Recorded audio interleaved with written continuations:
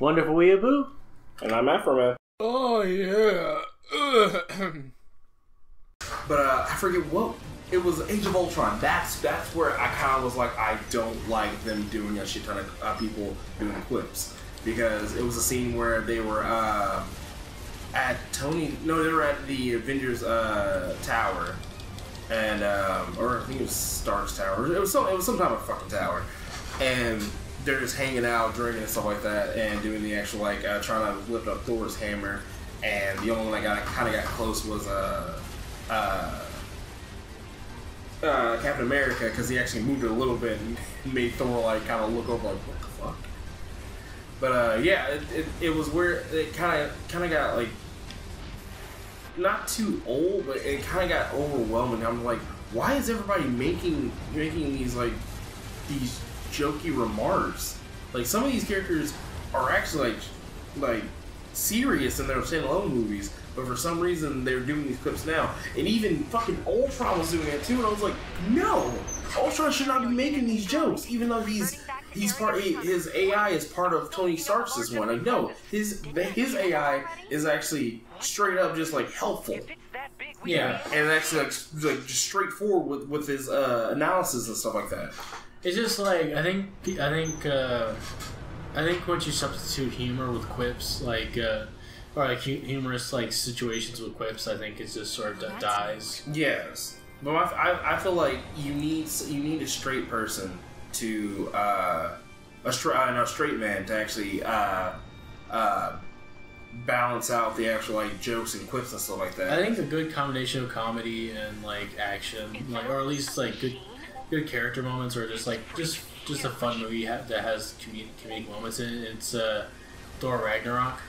Yes, like which is after they established Thor having humor just because he's been around humans a lot. But that's a good explanation of how to make a serious character in his, because his first two movies he was not making that many jokes. I think he made like 5. The only jokes that like he made were unintentional jokes, like like Another or something like that. Yes, because his first movie, you can literally count how many he actually did in that one. That was like 5 to 6. The second movie he made maybe 1 or 2, just because he was actually trying to like he was very like focused and steadfast to get shit done. Because like I think it was really hard to sell like I think what was his name, Hemsworth.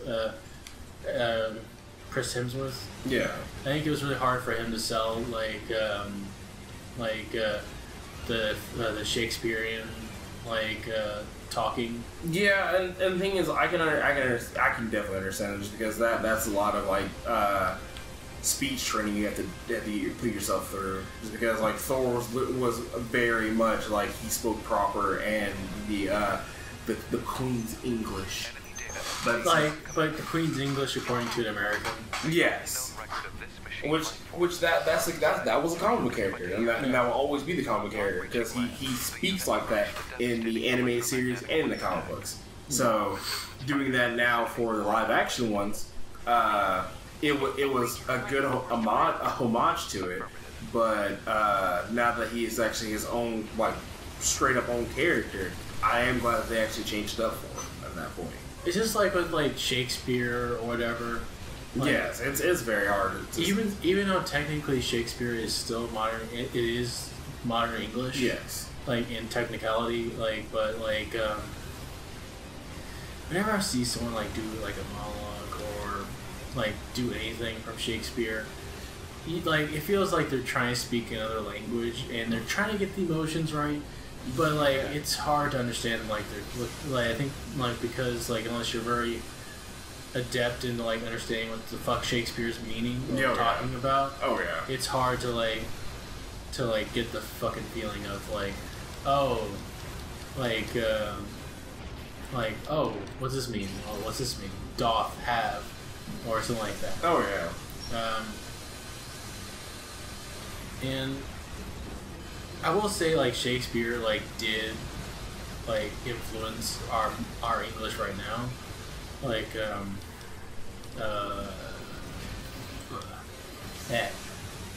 good example, eyeball, the word was invented by him.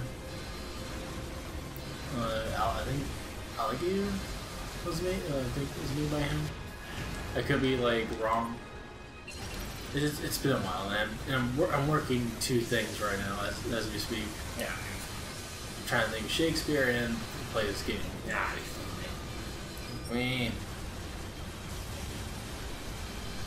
Oh, I saw like I saw a book of like of Metal Gear Solid's like concept art. It looks fantastic. Yeah, because he just had like good people to actually just make.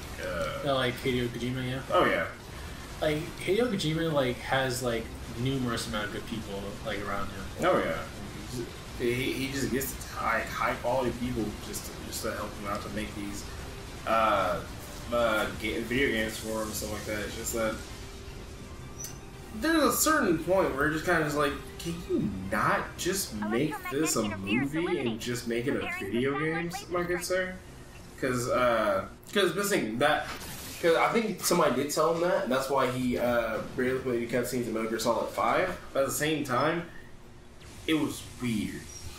Because you can see who he was actually like, who the audience he was going for. Because like you could probably just like take out like add extra scenes to like all of his cutscenes to make it a coherent movie. Yes, and I think that's why he's actually trying to do movies now. He's like, I can do a movie.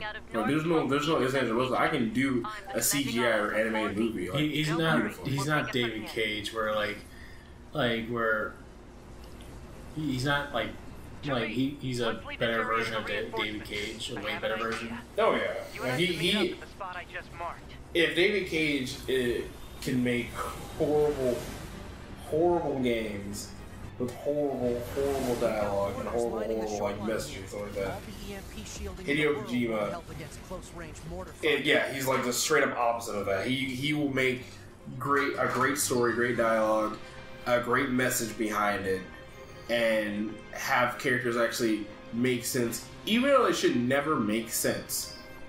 Because my whole biggest thing is like Quiet and the End. Those two characters do not make sense to me whatsoever, but they're still good characters. Like for me, I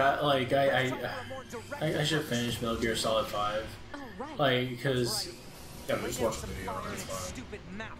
it's just for me, I just want to experience it because I really liked Big Boss.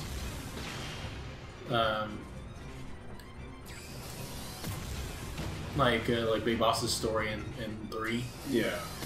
And I want to continue on to 5. Yeah.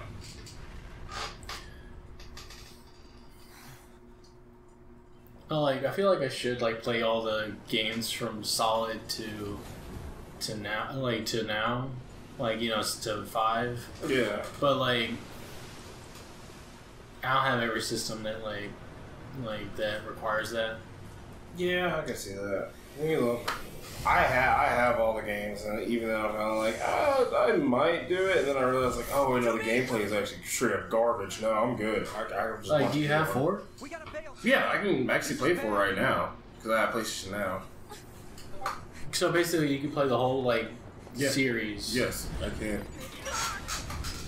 I can play literally 1 through 5, if I truly felt like it. But then I remember oh yeah, the gameplay is very not good, but the cutscenes and the actual dialogue and the actual character introductions are actually really good. Because I remember Metal Gear Solid 1 was fun, but I do know that because of Nakey Jakey said it went from sneaking and all that shit to boss battles. Yes. Which is fine. It's just is that what people wanted? And the thing is, the worst thing about it is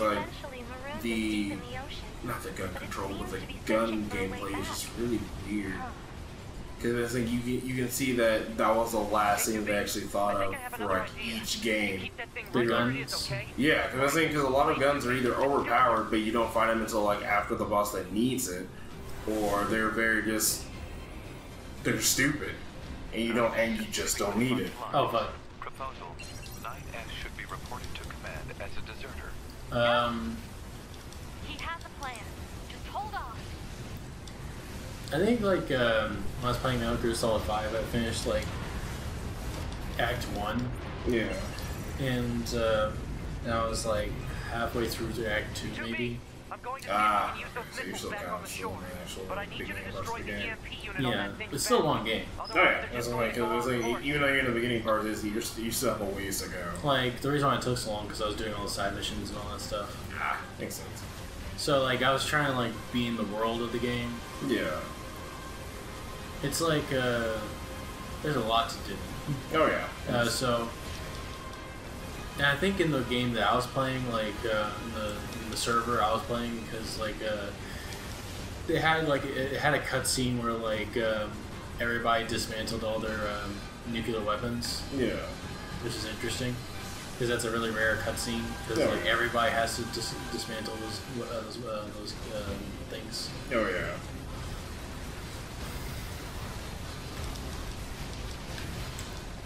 To be honest, like these sections of the game can be fun, but like right now it's not really that fun. I was like, cause this one, it stays longer than it should.